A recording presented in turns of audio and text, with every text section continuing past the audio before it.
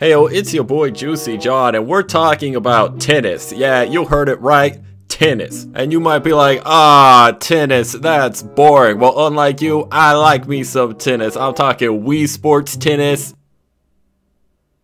That's about it. But as a Roblox sports YouTuber, I'm always looking for new games, and lo and behold, on my Roblox homepage was an advert for WimbleWorld. Now apparently the Wimbledon, it's like the Super Bowl of tennis, but we don't care about that. We're here for some quality tennis gameplay on Roblox.com. And if that's what you came to this game for, then you might as well leave, because oh boy, it delivers on none of that. Now the map in the game, it looks alright. It's made by the same people who made the Gucci event, but the problem is that while they know how to build maps, these event people don't know how to build actual games. So as you can see the game here, it is a best of 1. There's no best of 3s or best of 5s. That would be a little too much fun. Now I'm going to break down the in-depth controls to this game. So you use WASD to move, and then space to hit the ball, and you try and build up power in your racket to like slam the ball, as you just saw there. But other than that, there is no control. You can't aim the ball to the left or to the right, try and hit it like quickly to the corner, have any sort of strategy. And because you cannot aim, the game changed the rules of tennis. You see the lines where you would think, oh, if you hit the ball outside of the line, well, that doesn't count. No, the lines in Wimbledon World are just a recommendation. You can hit the ball pretty much anywhere and it counts as inbounds. On top of this, it's extremely hard to tell whether the ball is going to land short or deep, as the game devs do not know how to properly code a shadow, as it stays the same size regardless of how high the tennis ball may be in the air. On top of this, the controls are just clunky and awkward. It does not feel like a quality game at all. Now, aside from the outdoor stadiums, there is one interior stadium which plays exactly the same. You would think it would be a best of 3 because it's different, maybe give you EXP, or maybe kind of like a king of the court, but no, it is the exact same. Speaking of XP, you gain some for every single match you play.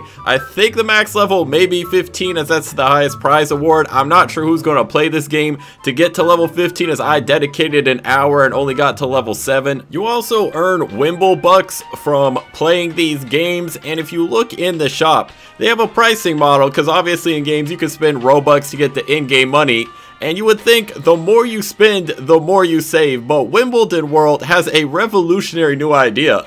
The less you spend, the more you save. I mean, why does Roblox allow these mediocre companies to produce such lame games and then shove them on the front page for everyone to see?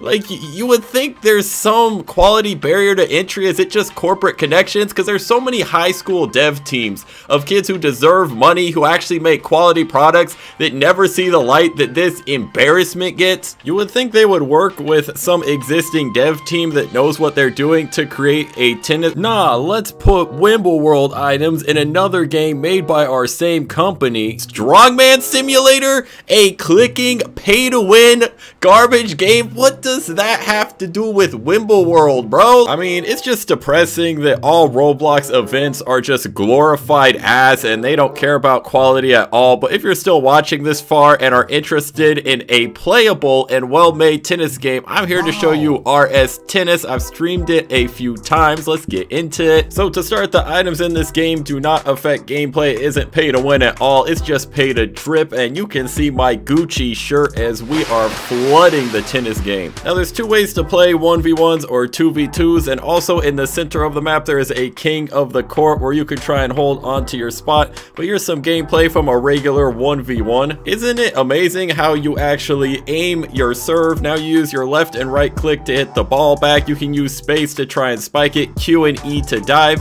You have a stamina that you need to control. You don't want to run out of it and burn out too quickly. Also, instead of just one quick round, it is a first to 4, which allows for a more balanced 1v1 where somebody can't win out of luck. And while I just play this game casually, if you truly want to sweat, there are ranked courts where you can't even see the aim on your serve, and people go sicko mode trying to win this game, hitting the ball perfectly to the corner, trying to get any advantage they can, which you're not going to be able to do in Wimbledon World, as you cannot aim the ball. That's just a quick overview of RS Tennis and why it is far superior and deserves a spotlight unlike Wimbledon World. So I'll leave it linked in the description below, but if you enjoyed this video, smash like and subscribe. Comment if you want some RS Tennis gameplays, and I'll catch y'all next time. Lace up.